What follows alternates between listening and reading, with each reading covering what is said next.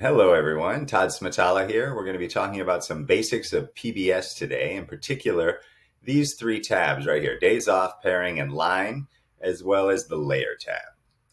Each month, we get a giant bid packet of all the pairings, and PBS is just our way to express preferences of which pairings we'd like to fly and how we'd like to arrange them on our schedule. So it's a two-step process. We have to find the pairings, and then we have to express our preference of how we would like it to appear on our calendar over here. So the pairing tab is the one we're going to use to express our preferences for the actual pairings, the raw materials.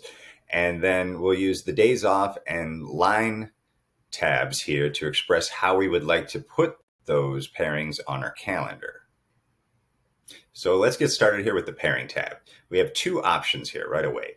We can search pairings. We can search through the entire bid packet and find different pairings that way, or we can add our properties that we'd like to sort. So this is basically specific bidding, and this is generic bidding. So we'll talk a little bit more about that shortly as well.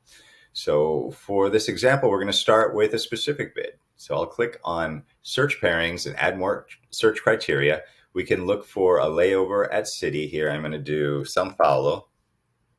And when you're doing specific bidding, it's usually because you want to find a particular trip on a particular date. So when a date's really important to you, you only want to fly it on a particular date. That's really the main case that you would use for specific bidding. So I would say I want to try to fly these only on Mondays. So I'm going to click it right here. Add it to layer 1. I want to try the 12th as well, adding that one also to layer 1 on the 19th. And here we see that I have added my 4 bids. Now it's important, if you're going to do this type of bidding, you really want to be fairly certain that you can hold these. I would not be able to hold these at my seniority. But just for the example, we'll continue with this. You can then check your bids over here in the layer tab, and it shows, yes, we've added in 36 pairings because I've added in all of the positions for each one of these right now. The next thing you'd want to check on your layer tab here then is view your pairing set. If you click here, we can see these are the 4 trips that we've added right now. So if I want to see my details about it, whatever I need to know, it's all right here. This is my bid. Right now, I'm saying I want these 4 trips. That's all I've expressed as far as preferences so far. We can go back to the layer overview, and there we see again the 36. And after, we have this giant number here. That's because I haven't put any more preferences in. So that's everything else. Now, if I were to just take these out, I'm going to delete them quickly. This is kind of how I started. At the beginning, I didn't have any preferences in, so it's got everything in there right now. As soon as I put a preference in, it shifts the other ones down 1 layer. So now we'll go back over to the pairing tab and bid generically, the same type of thing. So at my seniority, I'd be lucky if I could hold a single São Paulo trip. So I'm going to do it that way. I'm going to just go in and click on layover at city and click São Paulo this way and put all of the São Paulo trips into my layer 1. All right. Now, the difference is when I bid specifically and I put those here on the Mondays, I had a little green bar here that showed where I put them. When I put them in generically, it doesn't do that. However, over on the layer tab, I can see here that I put in my 600 pairings right here for São Paulo layover at city. And again, I can look at all of the details here. It has all of the dates. This is how you really check your work. This tells you exactly what you're bidding right here. And you can see there's 4 pages of this. There's short São Paulos, there's long São Paulos. They're all mixed in here. If I have a preference of one over the other, I would put that in. But again, at my seniority, I'd be lucky to hold one even as a speaker.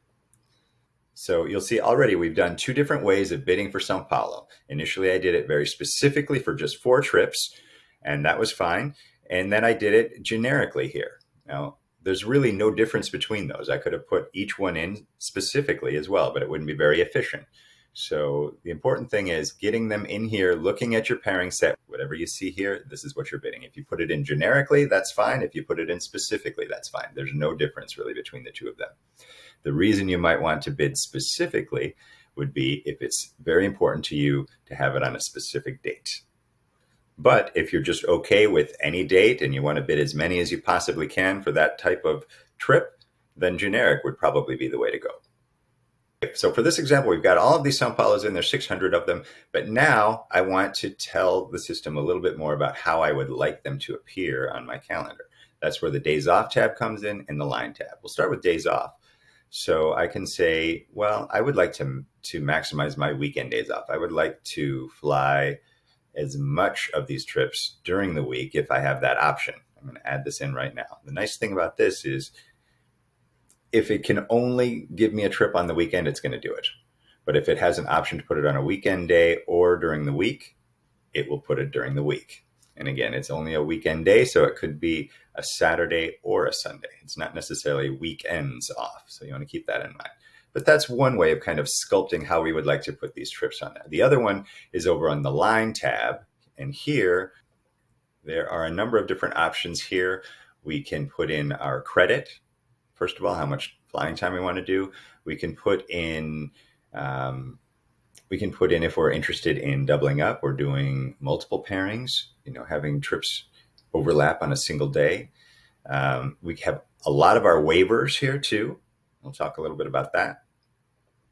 So on this one, I'm just going to choose my wave 30 in 7. All right, because I'm going to add that into layer 1. And then we'll look over here quick on the layer tab. I'm going to check my work here to see how long are these trips, right?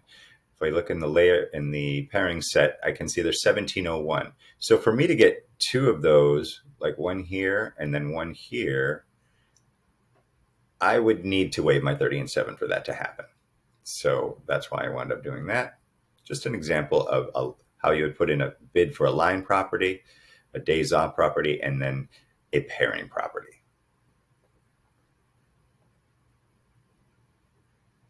And just a note, if you are going to bid specifically over here, there is a limit to the number of bids that you can actually put in. So if you're doing each one of these on a specific date, when you get to 300, the system is going to say you can't do any more like that. So if you're bidding like that, it's probably because you're doing too many of these actual specific sequences on specific dates. So if that's what's happening, there's probably a better way to sculpt your bid using generic properties to get the same results.